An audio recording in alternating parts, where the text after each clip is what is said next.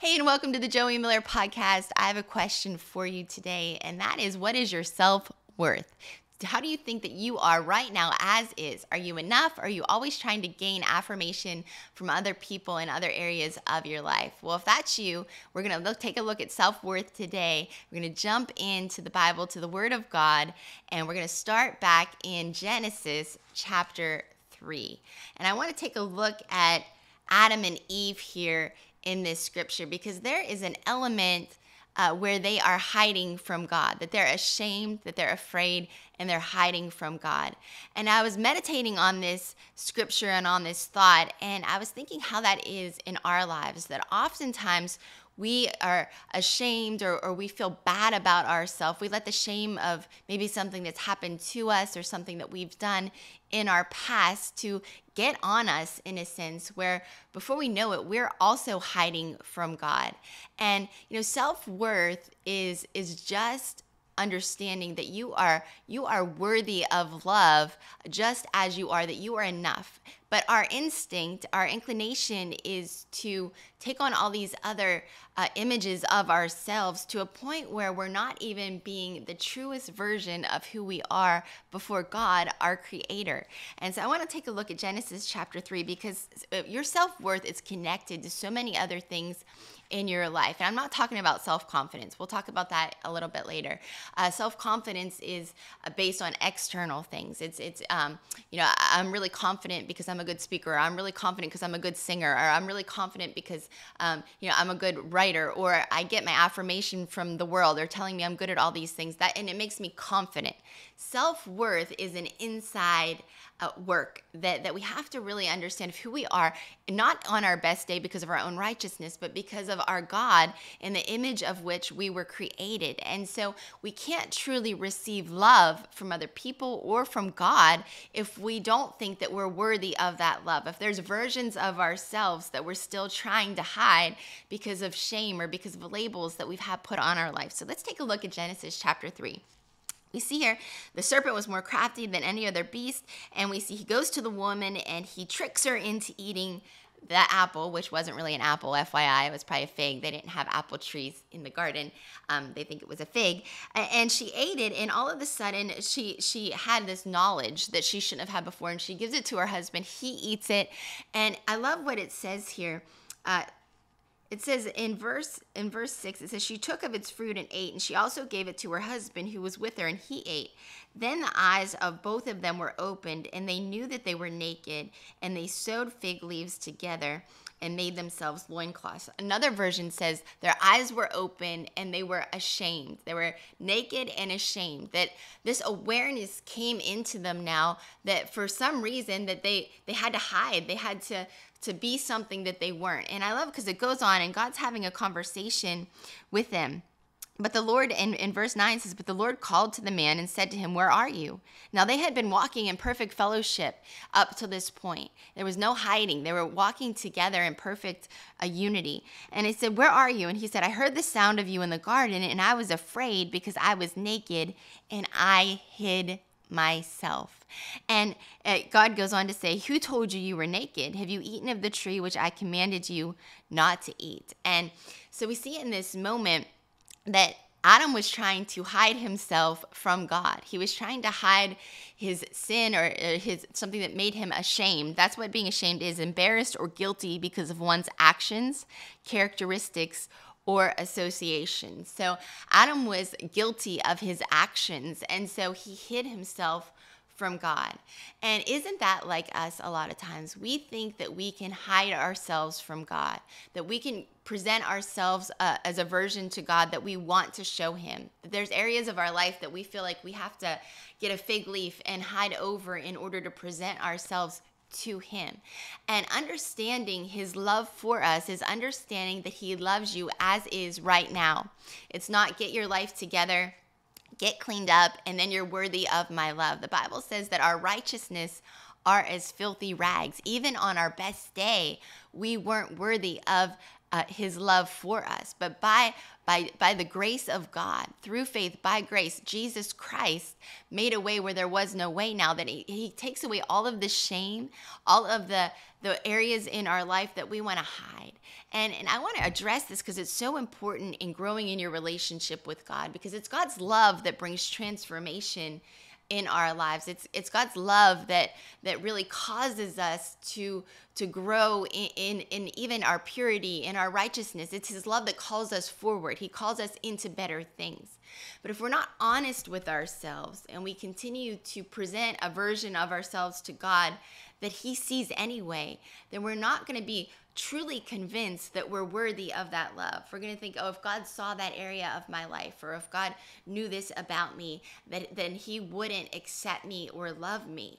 And so I want to talk about this. I love Psalm 139:7. It reminds us that we can't hide from God.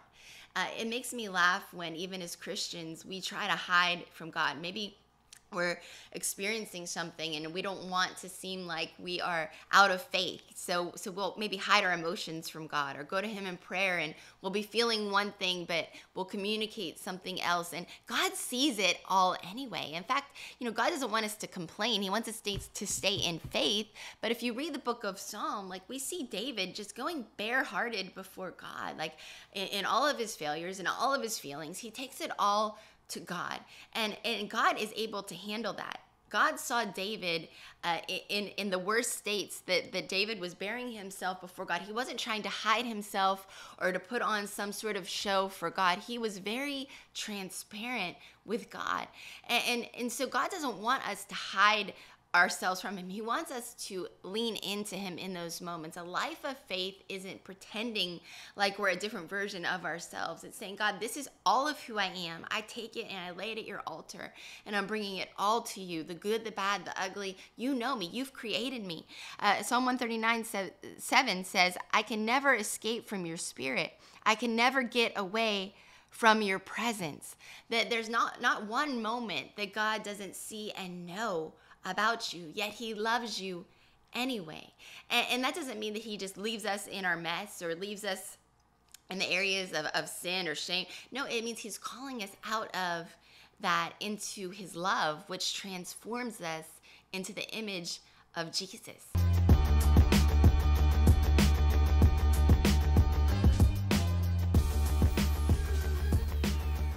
Hey, I want to take a minute and interrupt this podcast to remind you that you can receive encouragement directly to your inbox every other week from me. Go to joiemiller.co, sign up for the newsletter, and every other week you'll get a word of encouragement with links and what's going on at L Ministries. So go there today, joiemiller.co, click on the newsletter, and I will see you in your inbox.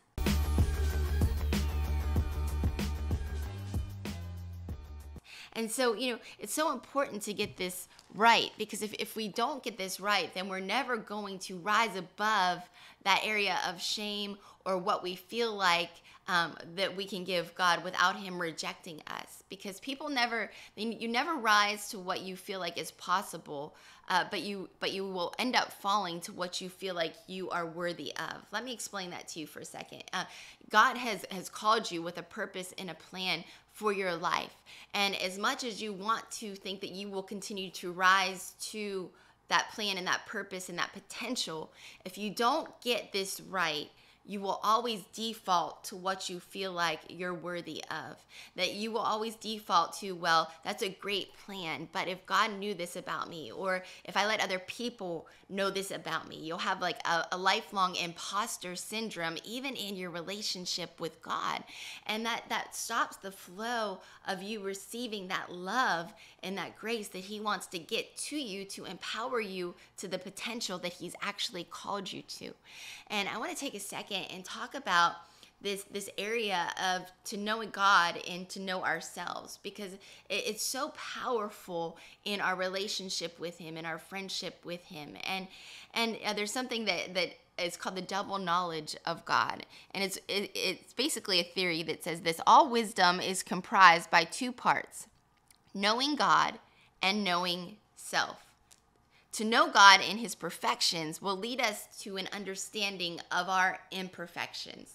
So there's an element when we know God and we know he is holy and we know of his righteousness and his perfection, then we have areas in our lives that are imperfect. And it's like that awe moment of, wait a second, my life looks different than this, and I need to change, I need to grow.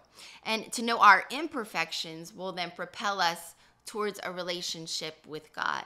But here's what we do a lot of times. We see God's perfections, and then we try to take fig leaves and cover up all of our imperfections and say, okay, God, I'm good. I'm like good. And God is like, no, I already saw you. I already know what you did, what you thought. I already know what happened to you, and I love you anyway. And I want to heal you, and I want to grow you, and I want to change you. But until we take a good, hard look in the mirror, we can't change. I remember when I had my kids, I was on a weight loss journey, and I gained about 100 pounds with each pregnancy. And so the hardest thing to do was to actually, when I made the decision that I was going to start eating healthy and start trying to get back to my ideal weight after having kids, the hardest thing to do was to get on the scale. Why is that? Because the scale don't lie. You look at it and you say, okay, this is my starting number. And as hard as it is to look at that number, unless you know where you're at, you can't see the progress and the change that you're making along the way. That progress and change is actually what motivates you to keep making good, healthy decisions in your life. And it's like that with us. If we're not willing to take a good look at ourselves, some of us are good at like celebrating God and getting to know God, but there's only a certain extent you could do that without taking a good, hard, bare, naked look at yourself and saying, yeah, I'm gonna be brave enough to look at myself, to get on the scale without being ashamed, without not letting all these labels and feelings. That was one of the mental things of getting on the scale. It was all of a sudden, it was shame and all of these labels that I was piling on myself. And you have to be courageous enough to just take a good, hard look in the mirror of who you are right now, where you're at, and say, God, I am not perfect. There's areas in my life. There's maybe attitudes in my heart. Maybe you're dealing with bitterness or unforgiveness, and you try to put just a Band-Aid or cover it. And God is like, no, I see it. I see it. But until you can see it and bring it before me, I can't work in that situation. I can't heal you. I can't help you to be the wholest version of yourself. And so to know God is to know us, ourselves, and to allow him to fill in the gap and start to grow us in a relationship with him. Knowledge of ourselves actually incites us to seek after God and understand who he is. And knowing God is helping us understand a new level of ourselves. To be authentic before God is the only way we can truly receive his love in our lives. To say, you know what, I understand that you see me, God. I understand that you know me, God. And as you do, I'm believing that you love me as is. And you're in this process with me and you're changing me. And it translates to every area of your life.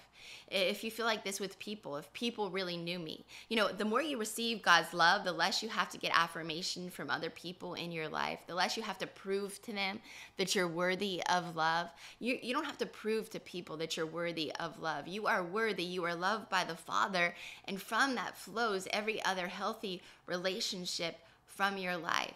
So to ask that question today, do you feel like you're enough? Have you taken a good, hard look in the mirror and said, I am beautiful as is, and I'm committed to grow? I see you, God, and because I see myself where I'm at, and I know I need to grow, but I am enough right now. I am loved by God, that you are not mad at me, that you are not causing me to hide from you. You're actually inviting me to come closer to you so that I can be changed in the image of your love. And so today, ask that question. Are there things that you feel like you're ashamed of, that you're afraid of? That if God knew, what are the things that when you go to in prayer, if you feel like you have to hide from God, take a minute today and just maybe write in your journal, lay it all out before him. Have a moment of prayer before him and say, Lord, I thank you. I thank you that you considered me worthy enough to send Jesus Christ to die on the cross. If it were just me, you would have done it. Your love for me is so great. I don't have to hide. I don't have to pretend to be somebody else. God can't bless who you're pretending to be. God can't change who you're pretending to be. He can't set free a version of you that doesn't exist. It's not until we get authentic before God that he does his best work. Remember, he created you in the first place. He knit you together in your mother's womb. There is nobody who knows you better than God, and there's nobody who loves you more. So just let that marinate with you today. Be changed in the image of his love, and I'll talk to you soon on the Joie Miller Podcast.